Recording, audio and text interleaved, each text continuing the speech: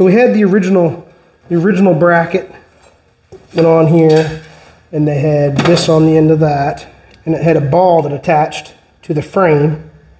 Originally would have been on the frame down here, because we're a little higher. And so then now we had no room for none of that stuff, so we were trying to figure out what we were going to do. We both kind of worked together on it. So we took some, what's this, 4-inch 3/16 flat strap, which is this piece here, and then 2 pieces of angle iron, just 2 pieces of angle iron from what we had kicking around here. And I had this tab, but the hole was already in it. I had a tab that was already the right size. It was originally off the end of these shock brackets. These shock brackets were out here a ways farther. So it was just a piece that was left over. We had a couple of them here. So that looked like it would kind of work. And then 7/16 bolt. The 7/16 bolt was the same size as what went in the end of that shaft. There, that one's got a little bit of a burr on it. That one in there goes in there nice and snug. So then I had one of these tabs, just one of these tabs, and I cut the end off the bolt to the right length and made a pin with a saver on it. I call it a saver, but it's like an escalator pin. They got little tabs on them. The tab goes in. I drilled a hole, put a 1/4-inch bolt in there, and then that goes in there, and you put your nut on it to hold the pin in. So that's sitting in there like that. This goes in there with a washer on it. So it kind of... Let's put it together. Let's see. And this here slides together here. I drilled one hole through this piece of square tubing, put a stud there so it had a little more stability. And we had used 2 transmission bolts. And that sets in there. Actually, before I get it in there too tight, that one goes in there. And then, so I got a washer. This is my spacer. I got a nice spacer here for it to pivot on. And this here goes in here. Actually, I put that in there too quick already.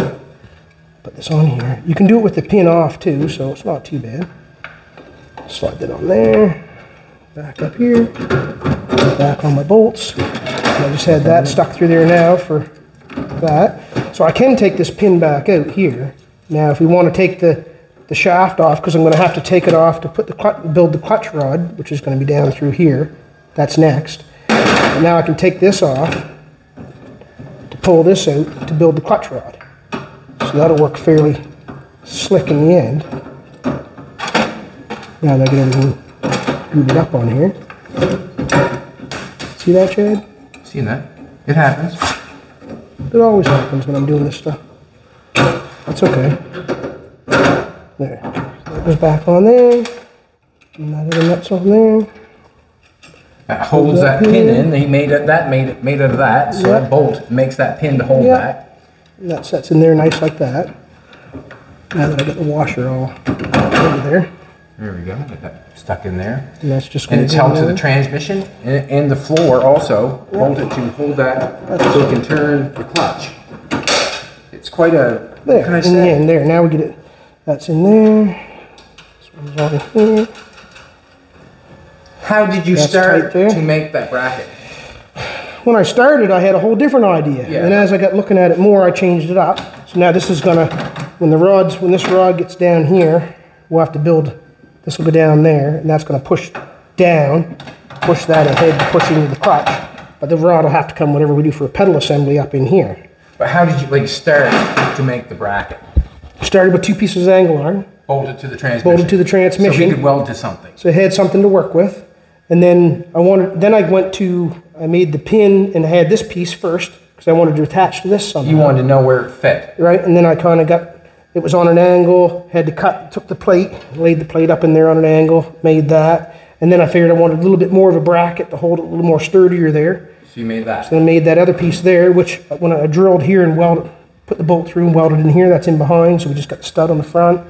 So basically, he bolted 2 pieces of angle iron to the transmission to have something to weld to. To start with, to start with. Then he knew he had to have a pivot point here on this piece, and he went and used his brain and took the piece off the shock that worked perfectly with the bolt. 7/16 hole, so it worked out perfectly with that. He knew where that had to go. So then he had to make a pattern for the 3/16 to connect this piece to the angle iron that's bolted to... and it's greasable. It's got a greasable fitting in it. He's got a And that's my spacer there. Put that spacer back in there. So basically he made a point to weld to, and then made a point where this can pivot on and a thing to pivot with. Then he welded together with 3/16, and then he made a bracket so it would not take off anywhere. And we'll put lock nuts on them. And that stuff there, let's face it, it can take a long time.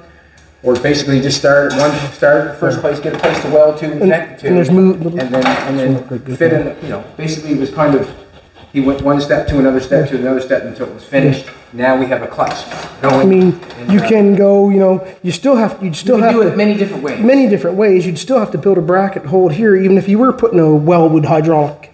Right. Then you'd have to make the bracket for that too. Right. So, but we'll just have to do the pedals inside. But I guess basically it's to start somewhere you can get welded to or get it bolted to, and then and go to where you need to, you know, work it from. But it's bolted to the transmission, so that's the main. Yes. Yeah, so that was just those two pieces there, that welded to this mechanism here that you wanted this to pivot on, and then start making it look nice. It did not look that nice at first.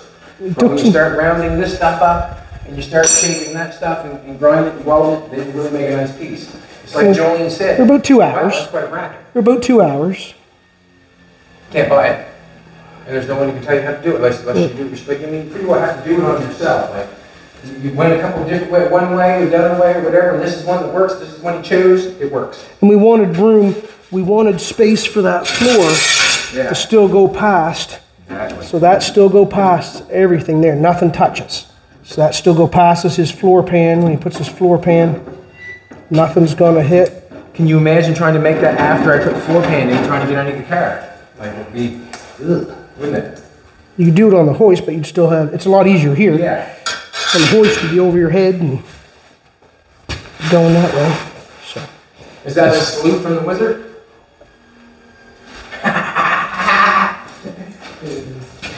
There you go. And I did use a measuring tape once or twice. Did you? Now I gotta clean up. Well, we're just gonna get dirty again, but yeah. I gotta make this piece here fit now. It's dinner hour, isn't it? Dinner hour. Dinner hour, yep. I'll go to this here next. I'll just get this here. Now I'll just make this here, so I'll probably cut it so it's a half, and I'll make it so it fits, and then we'll just leave it until we put the floor on, and wherever we run our rod, then I can get the pivot point set up right for where this is gonna be. This is probably gonna be hanging, it's hard to show here, but it'll be down probably a little bit like that, and then the rod from the floor will come down through from the pedal, and then it'll push it. Awesome. That stuff needs to be figured out before we put it on, that's for sure. Or it should be. And there'll be another hurdle to jump. We do have a brake line there. So There'll be another hurdle to jump, and that will be linkage for the carburetor. I'm not very sure what linkage or... Linkage, we can run cable with that other foot pedal.